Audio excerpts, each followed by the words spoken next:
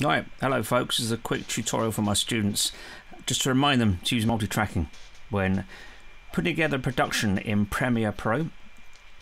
It's too easy to just put different sounds on the same audio track. It leads to complications when you're trying to mix and make your finished product sound professional. I've got a little piece I've been putting together. Visually, it's getting there. I had a little bit of a mess around with the warping to try and steady a bit when I'm walking along with the gimbal. It's too rough, so I put some warping in and it's come out a little bit drunk, so I need to work on that, but just turn a blind eye to that for now because it's about the audio. In this project I've filmed bits of my back garden and I'm talking about the appearance of a flower. Nothing significant, but it will do for this exercise. And in this project I've used 4 tracks of audio. Now when you open a project in Premiere, by default it gives you 3 tracks, and what I'm trying to do is encourage my students and all of you to use the multi-track facility in Premiere so you've got maximum control over mixing your audio. What I've actually got here is, on this track 1 here, I've got a piece of ambience that I've got from freesound.org. I'll be crediting these in the notes, by the way, so have a look below if you want to know where they came from. You can download these for free.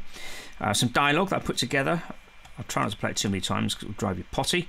Got some music that I put together. I did that in Logic, so just a little bit of piano music.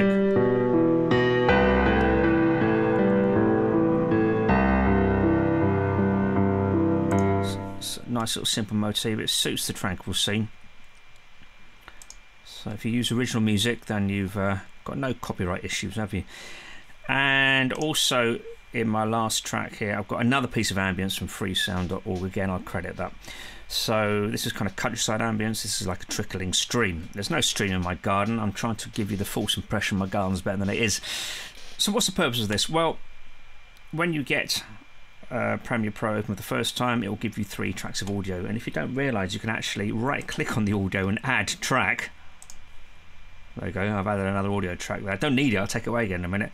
And you can just move the audio around onto these different tracks. Alright, so rather than have side-by-side dialogue, sound effect, ambience, all on the same track, giving yourself a mixing nightmare, because they're all going to be different levels, put them all on separate tracks, and then you can use this wonderful piece of kit. Just go up my left-hand side to where you edit all the effects and all that gizmo. It's the audio track mixer. Alright, that doesn't come up when you open Premiere for the first time. You have to go to Window and select it. You get the audio clip mixer as standard. Audio clip is a funny old thing. Audio clip mixer, it's basically allows you to mix the clip up and down while it's playing, and then the fader switches off. I used it for a while and I thought, what's that all about? But now I've found this, I'm much happier. So this is like a standard mixer really. Let's have a quick look at this. You've got faders for each channel. I've just added audio 2. I don't need that. I'm going to take it away again. And there we go, ambience, dialogue, music, ambience 2, and master. You've got panning. You can actually plug in effects to these as well, but I mean, this is where I really ought to bridge out to Audition, because it's not great, this system here. For example, I would want to put some compression on that dialogue, but if I plug it in here, you know, this is all it gives me. It doesn't give me the full graphic user interface, so I have to go through each setting and fiddle along with this tiny little control. So first of all, enable it. You sit there for ages with the mouse going, come on, oh, there we go, it's on. Yeah, and then you've got to have the next setting. You get no meters, doesn't tell you what it's doing, so not a big fan of that, to be fair. Audition does it much better, so you can bridge out to Audition. I'm going to stay in Premiere for the time being. But with the faders and the panning, it gives you maximum control only if you put 1 sound per track into Premiere. So if you've got 2 characters with 2 lots of dialogue, don't put both the dialogues on the same track. Of course, if they come and going, you know, question answer, put the 2 dialogues on 2 tracks, because it's likely to be the same. You can process them uniquely for that character. But here I've got 1 lot of dialogue and it's got its unique track dialogue. The 2 ambiences are different, so they are on 2 different tracks. And also the music just loops there, so that's the same, even though it's split, that's actually the same bit of audio looped. If you've got sound effects, bring them into another track. If you've got one which is a door slamming and one which is a bell ringing, put them on 2 different tracks. It will give you more control. You can add endless tracks to this and you end up with 10, 15, 20 channels across your mixer, where you can simply just balance the faders out and pan left and right. So what I've done here is actually I've kept everything pretty central. I want the dialogue in the center, really. I want the ambience in the center because it's spread. It's stereo anyway, it's spread across the spectrum. But the second ambience, the river, I want to give the impression it's over there. So I panned it to the right. So that adds a little bit of space and dimension to the production. You can't do that without putting it on its own unique track. So really this is pretty much done. I do just want to add some compression to the dialogue because it needs it really to punch through. So just remind my students how to do that as well while I'm here. So you find that under audio effects, amplitude and compression. There's a single band compressor there. I like the one in dynamics because it's laid out in front of you. Go to effects controls, make sure you've got the piece that you want to edit selected. It should have popped in. There we go, there's dynamics. Click on edit and you get the full graphic user interface, GUI. It's the compressor one in the middle. There's a gate and expand on this as well. I just want the compressor, so switched it on and I can silently, without invitation. Okay, you can see the gain reduction there. One morning to bring joy to all those who saw it.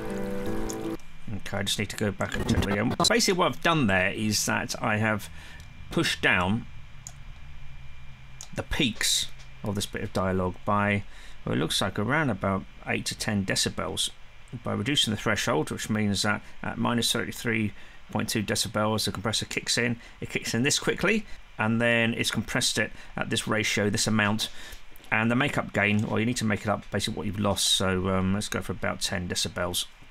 There, let's see what that sounds like. Silently, without invitation, the flower appeared one morning to bring joy to all those who saw it. Right, so basically the dialogue now pushes nicely over the top of the music because I've made it fatter, I've made it less spiky, and the full kind of tone of dialogue is now pushing through. Watch this little attack thing here, because if you have this flat, it will compress the shapes of the words and it will sound like this. So avoid that. Okay, I like a quick release so that the compressor can recover and compress the next peak neatly. You can sometimes end up with a little bounce in it, so watch out.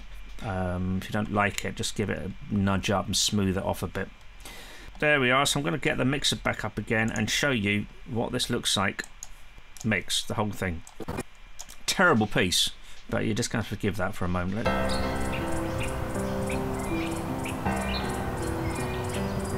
So the music's right down. The original ambience is down a bit. I've put EQ on the second ambience because it's too in your face. Took some bottom end off that. Dialogue, I want it strong, I want it to punch through. But silently, without invitation, the flower appeared one morning to bring joy to all those who saw it.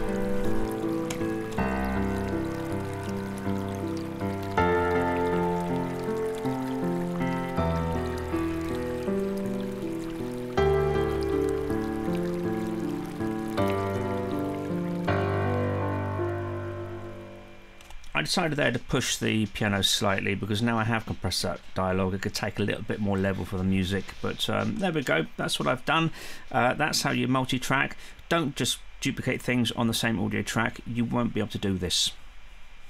All right, and this is where you get your professional audio results, and we all know that good audio really does make a moving image production. All right, thanks for watching. Catch up with you soon.